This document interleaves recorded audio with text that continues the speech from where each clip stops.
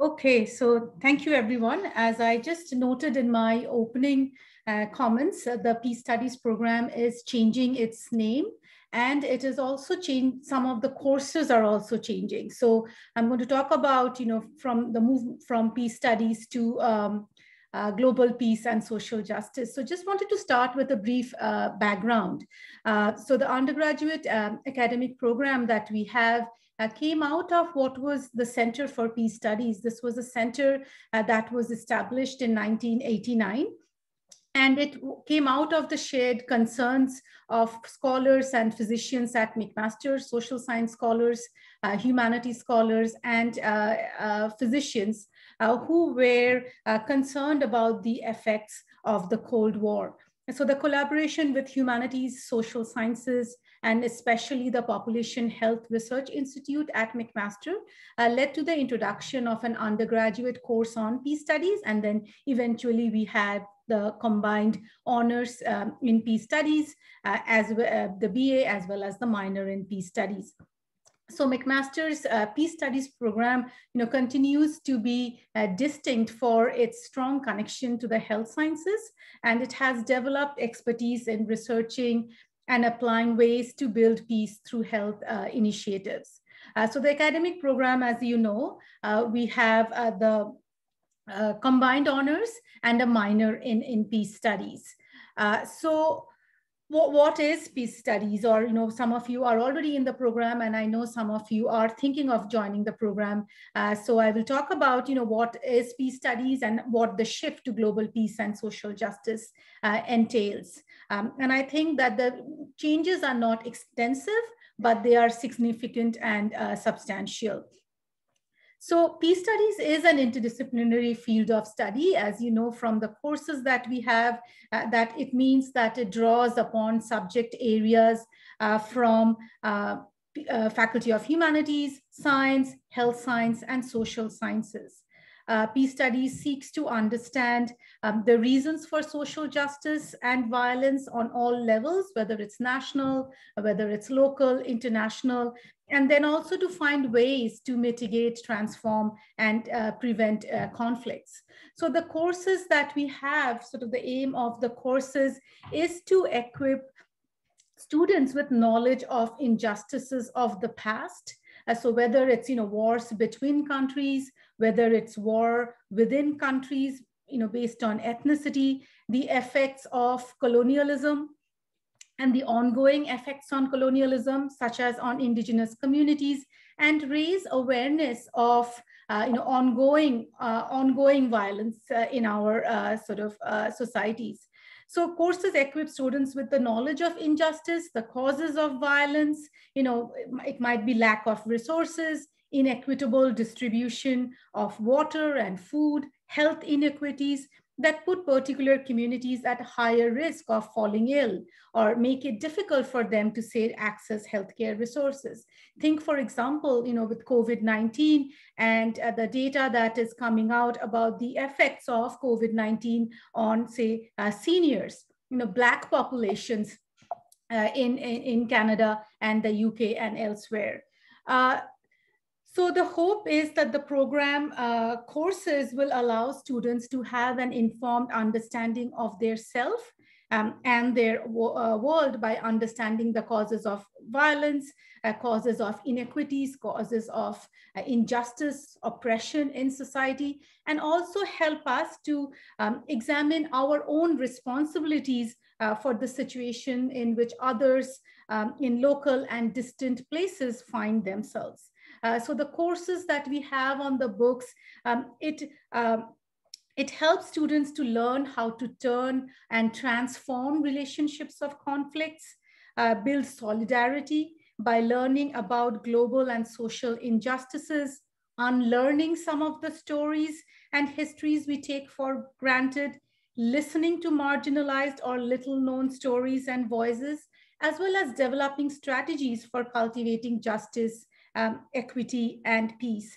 So, in terms of, McMaster's mandate of societal health and well-being, that's what the Peace Studies program has been doing and will continue to do as Global Peace and Social Justice program. So our courses, enhance critical thinking skills as well as writing skills of students. So then why is the program changing, and what is going to be different with the Global Peace and Social Justice Program? As I said, that the name of the program is changing. The name of some of the course titles are changing.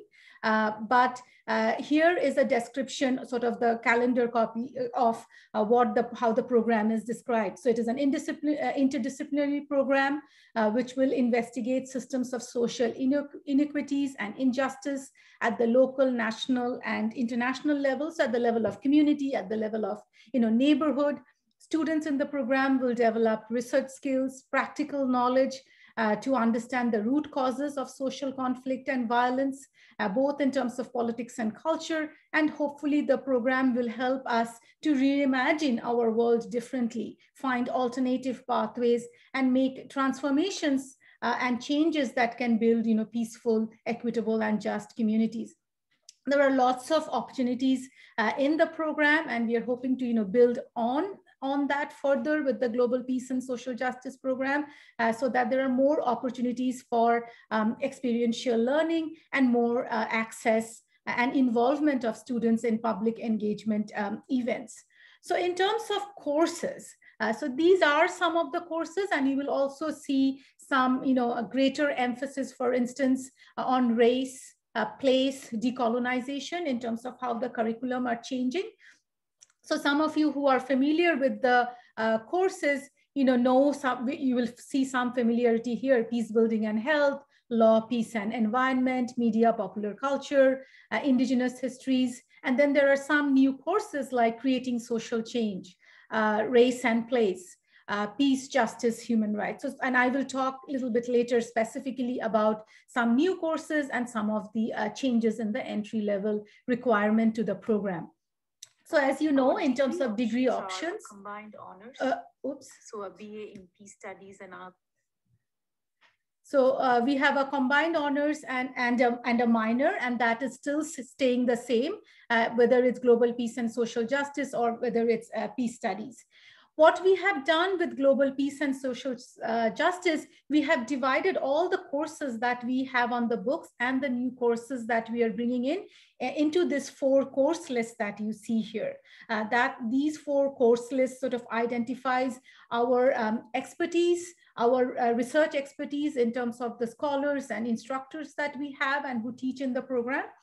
So all of our courses are now divided into these 4 categories. So course list 1 is health and environment. 2nd is human rights. 3rd is race, gender, and sexuality. And then finally, we have social activism. So these are some examples. It's not an exclusive list, but it gives you a sense of the courses that we now have under the course list health and environment. And again, we have divided the courses, but that doesn't mean that students have to take something from course list 1 and something from course list 2. No, there is no such requirement. It is just a guide for students. If you are somebody who's interested in questions of health and ecology and environment and climate justice, perhaps you would be interested in these courses. Maybe you are somebody who's interested more around sort of, human rights and the work of the United Nations or UNHCR. So maybe you would be more interested in the courses that are listed under the course list 2, which is human rights. But there is no requirement that you do a sampling from 4 areas or not. It's entirely up to you, but it just allows you to see a pathway through the program. So these are examples of some of the courses. Some have, as you can see, our course code is also changing from Peace Studies to Peace Justice. So the courses that you have there, which are called Peace Justice, are courses that were already in the books, but just the course code has changed. So instead of Peace Studies, it's Peace Justice. And then there are other courses such as in history and English courses that you can take, and it would count towards your Peace Studies, combined honors or minor. Here is course list 2, human rights. So you'll see, number of courses from history, indigenous studies, and poli-sci, as well as peace and social justice program.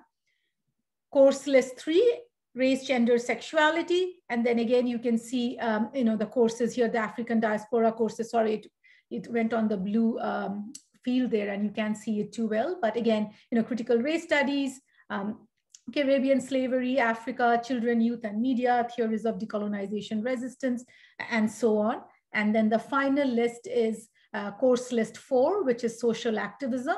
And then you again have courses on, digital justice, Canadian literature of dissent, contemporary native literature, documentary, politics, and film. So again, we have some new courses that we have added this year. And again, the ones that are peace and justice, most of them are our old courses with slight changes, which I will talk about briefly here. So in terms of the requirements, so the requirement has not changed. It is still the same 120 units total, levels 1 to 4, of which 48 units must be from the level 1 program.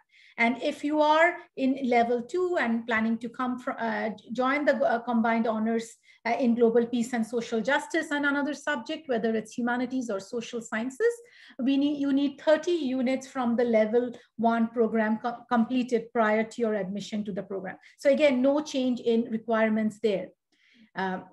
Level 2, there is again, the requirement was 6 units from the 4 courses that you see identified here: conflict transformation, introduction to the study of war, human rights and social justice, peace, justice, and popular culture. And what you see in red are the changes. So we already had a course called Peace Studies 2 CO3, Peace and Popular Culture. We have reworked the description of the course, and we have accordingly changed the name of the course to Peace, Justice, and Popular Culture.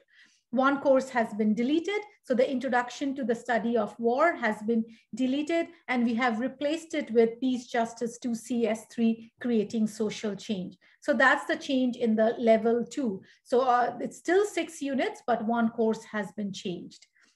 Level 3, there is a new requirement now for those entering the program in September 2021. You have to do this course, which is Peace Studies 3 CO3. It's called Researching Peace and Social Justice. So this is a new requirement. And if you're wondering why a requirement is being put into level 3, this is based on student survey and a number of students in the program saying that because it is an interdisciplinary program and because students are coming from all kinds of disciplines within humanities and social sciences, it is hard for students to feel a sense of belonging or a sense of being in the peace studies cohort. So we wanted to try out and see if having a required course which all students will have to take, and it's a sort of a research methodology kind of a course, if it would allow students to get to know each other, socialize, and have a sense of belonging to the program. So that's the new requirement. In terms of level 4, again, nothing has changed. Again, with Peace Studies, we had 3 units from a list of courses that you had to take from level 4, and that remains the same. And again, nothing has changed. From the course list that I just showed you, 1 to 4, you have to take 24 units. So it's the same courses, few more added to it, some description changes, but nothing has changed in terms of the requirement. So the only program requirement that has changed is now a required level 3 course. Something that has changed for those coming into the program at level 1 is before, you will remember we had Peace Studies 103, Introduction to Peace Studies, that you see on the screen. And that course description has been changed. So what you see cut out or deleted is the old course description. So Introduction to Peace Studies. That course is now renamed as Peace, Justice, Human Rights. And accordingly, we have a new course description. Okay, so the Introduction to Peace Studies, if you have taken it, this will be an anti-requisite. And then we have also, we are going to offer in fall 2021, a new course, an entry-level course into the program. And this is called Peace, Justice 1 VM3, Voices at MAC, Understanding Our World. And this course we are really excited about. This is going to be a different kind of course than courses that you're accustomed to in humanities and social sciences, perhaps also in the sciences. This is going to be a multidisciplinary introduction to questions of peace, social and global justice, and through the perspective of scholars that already work at MAC. We have some excellent award-winning, world-acclaimed researchers, and this would be a way to bring in their research into the course to showcase their work and create a better awareness of the amazing work that already happens at McMaster. So this will be all primarily guest lecturers, who we will invite from different programs, all of the faculties, health science, science, humanities, and social science, as well as, events that are already happening on campus. So if we are having conferences, or if different departments are bringing in speakers, as long as their talk, fits the mandate of the Global Peace and Social Justice Program, we will try to bring them into the class and try to ask them to give a guest lecture for the course. So again, we're trying to build more collaboration, more connection with other faculty, both in terms of students and scholars. So that's the new course that will be offered for the first time in fall 2021. What we've also done is the introductory course to the Women's Studies program, which is also changing its name to Gender Studies. That first year intro course was called Women, Culture, Power. It is being changed to Race, Gender, Culture, Power, and that will also be an intro level course that will allow entry into the Global Peace and Social Justice program. So unlike the Peace Studies program, which had one course, now there are 3 courses that you can take to either enter into the program, and if not, just to get a better understanding of questions of peace studies, social justice, global justice, oppression, inequities, human rights. So I'll get a better understanding of the local and global struggle. So, those are the 3 level 1 courses now. In level 2, as I said, we already had Peace Studies 2CO3, Peace and Popular Culture, and now that course name and therefore also accordingly the course description has been changed to sort of align with the program name and student interest. So Peace, Justice and Popular Culture. Peace Justice 2 CS3, Creating Social Change, is a new course. And then again, we have the course description there. I will also post this on the Peace Studies website. And then, when the new course website come into existence at the end of June, we are hoping all of this information will also be there. You will see all of the new courses, the course list. But this is, if you're wondering what's going on with the program, because you will remember we did a survey. So it's based on your survey that we decided on the program name. Like most of you wanted peace in the program name, most of you wanted global in the program name, but you also wanted social justice. So we tried to come up with the name. And again, based on your interests and what kinds of courses and issues you want to see in the program, we've divided up the course list and also tried to bring in new courses. So that's level 2. And here is level 3. As I said, this is the new course. Before we had a course called Peace Studies 3CO3, Research Methods for Peace Studies. And then we broadened it up and we are calling it Researching Global Peace and Social Justice. So this is going to look at approaches, theories, and methods in global peace and social justice research. And this will be a requirement for those entering the program in fall 2021. Okay. Level 4. Oh, sorry. And I wanted to this is not change. This is as you, again, those who are already in the program know that we have a special topics course in level 3 and a special topics course in level 4. And we have a new faculty member joining us on July 1st, 2021, Dr. Ingrid Waldron, who is going to be the Hope Chair in Peace and Health. And Dr. Waldron is going to offer this course, Peace Justice 3Y03 in winter 2022. The course is called Race, Place, and Geographies of Violence in Indigenous and Black Communities. So if you're interested, please check this course out. I think it will be an amazing opportunity to learn from Dr. Waldron.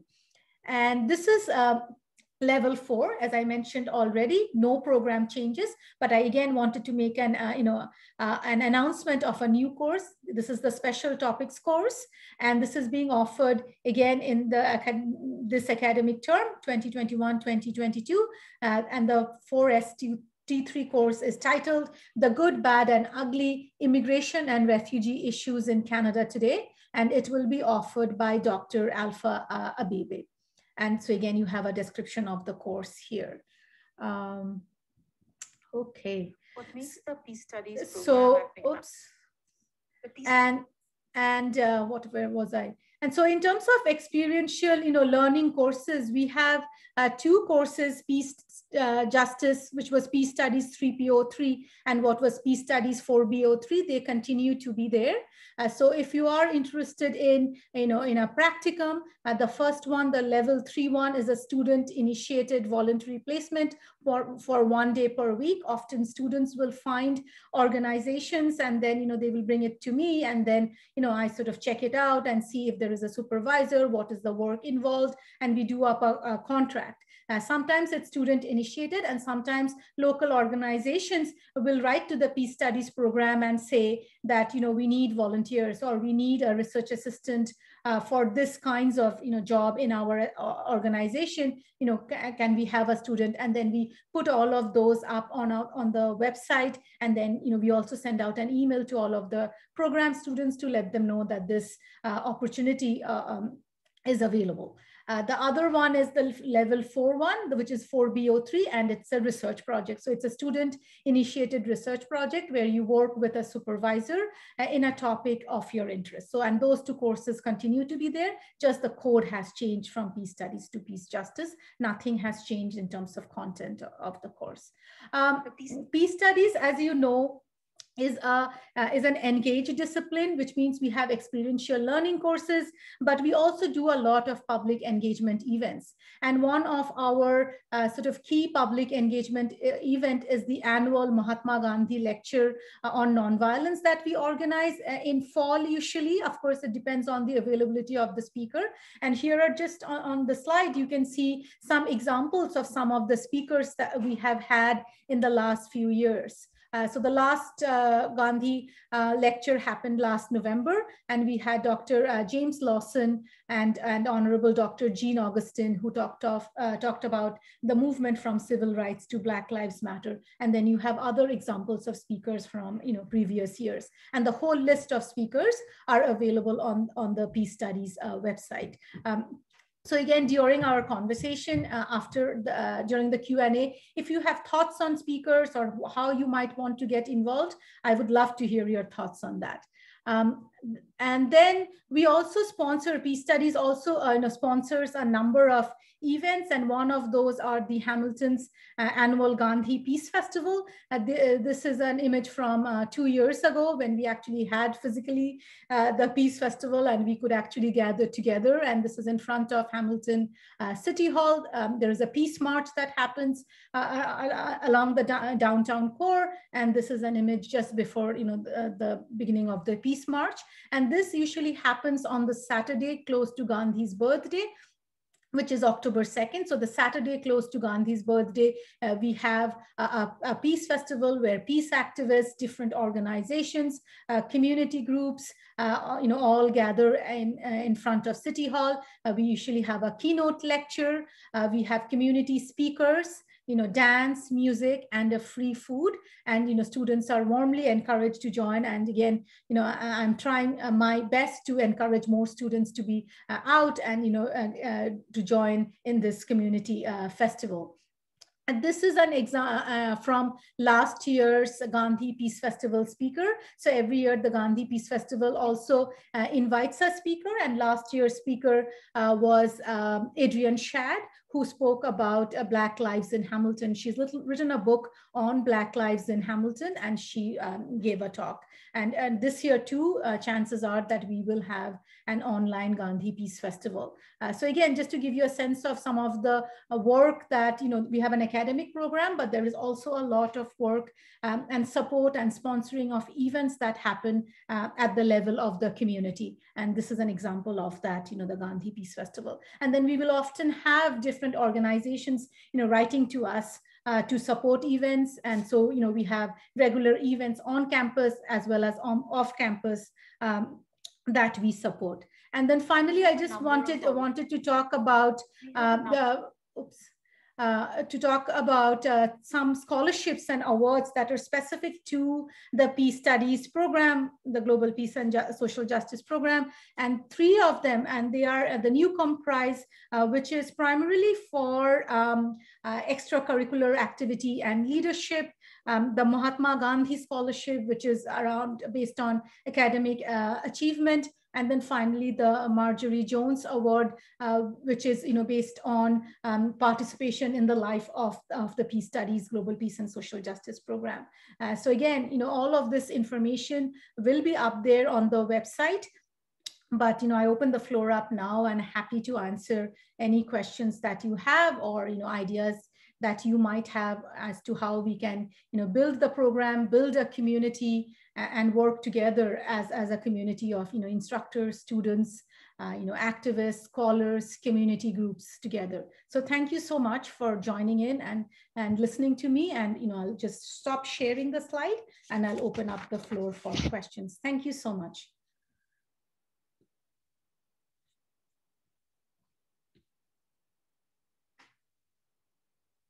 And I will stop the recording.